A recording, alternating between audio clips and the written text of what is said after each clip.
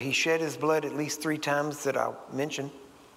The first was in the garden, when he sweat drops of blood because of the anguish and the pressure and the mental, emotional pressure that was going on.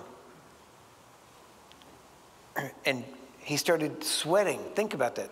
So intense, he sweat drops of blood. That was the first time he shed blood.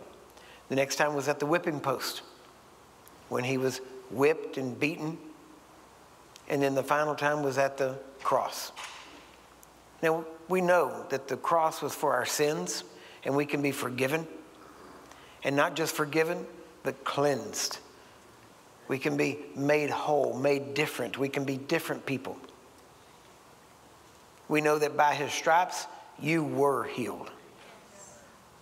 He doesn't have to heal you. You were healed. It's already legal for you to be free. What that means is, I'll just go ahead and throw this in. That means that you don't have to wait for my hands or anybody else's. That means what he did is already on the books as the law in the kingdom of God. So at any point, whatever you couldn't do, you can start doing. At any point, you can just, if you couldn't breathe, you can take a deep breath. If maybe you couldn't see out of one eye or both eyes, you can just cover the other one and you can see. Whatever it is you couldn't do. Why? Because what am I doing right now? I'm proclaiming deliverance to the captives. Yes. Why? Because that is captivity. Whatever is going on in your body in that sense, it is a captivity.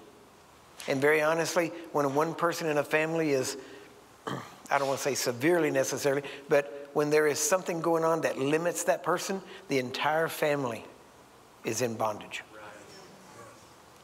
Because you have to plan differently. You have to think differently. I know my first daughter was born with a hemangioma tumor and had a tracheotomy in her throat, and we had to have a suction and oxygen, and we had to plan. You know, it wasn't just, well, we're going to run down to the Walmart. We had to plan. We had to make sure we had the machine that would go, because she could start to suffocate, and we had to suction out the trach, or she could actually die because she couldn't breathe through her mouth or through her nose. And so we had all that going on, and so everything was a big deal. We had to load this stuff up, load her up, so we were all in bondage. She was in bondage most, but we were all there. But Jesus bore that by his stripes. But now we go backwards into the garden, where Jesus first shed blood. Well, we know about our sins being forgiven. Most of us even know that by his stripes we were healed. But we forget sometimes that not the crown of thorns, that came later, but he sweat drops of blood in the garden. Why? Because the chastisement of our peace was upon him.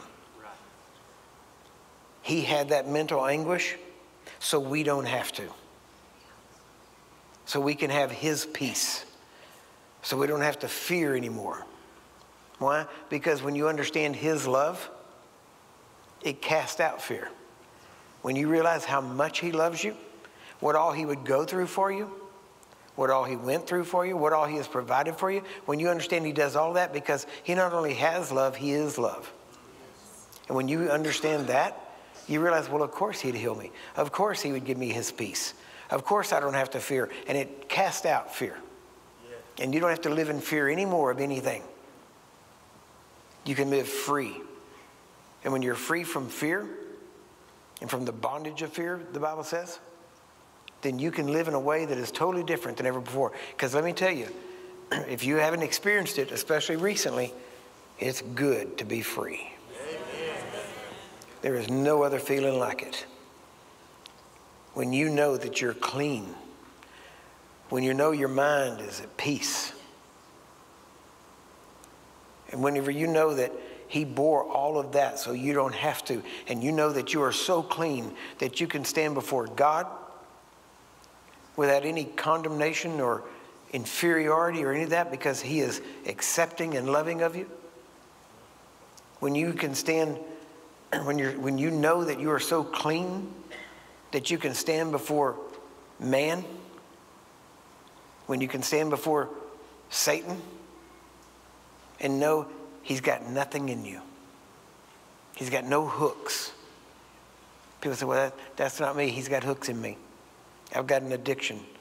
I've got a fear. I've got a phobia. I can't do this. I can't. And listen, whatever he starts with, you know, it's the old saying, you give a mouse a cookie, he's going to want a glass of milk. And that's what the enemy does. That's what Satan does. You give him an inch, he'll take the inch, and then he'll take another inch too. And he'll keep going more. And whatever he gets his hooks in, he gets them deeper and deeper and deeper. The more you obey him, the deeper they get. And pretty soon, right now, you just can't do this thing. But pretty soon, guess what? You'll be in a place where you can't do anything. He'll put you in your realm of life will get smaller and smaller and smaller. And he's trying to separate you. He will try to give you ideas, crazy ideas, things you would never think of normally. But he'll give you ideas and make you think they're somehow reasonable. This will never end. It'll never stop. Why not just end it? Go ahead, just, you believe in God, you'll go to heaven, just kill yourself. See, he always brings that kind of stuff. And so there are people probably here tonight, I'm assuming, because on the way, actually, when we were up in Gettysburg, and the next stop on the way back home was here. And so I just started talking to God about these meetings.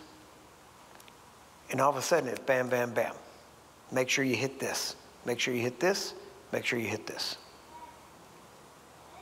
Now, that isn't the only thing. Because the funny thing was, he didn't mention anything about physical healing. And I kind of questioned him about it. Why didn't you mention that? He said, you're going to do that anyway. So, I think he knows me pretty well.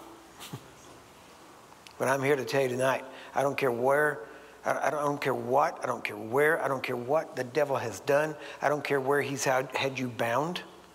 I don't care how many times you tried to be free in the past. Tonight's a new night. Amen. Amen.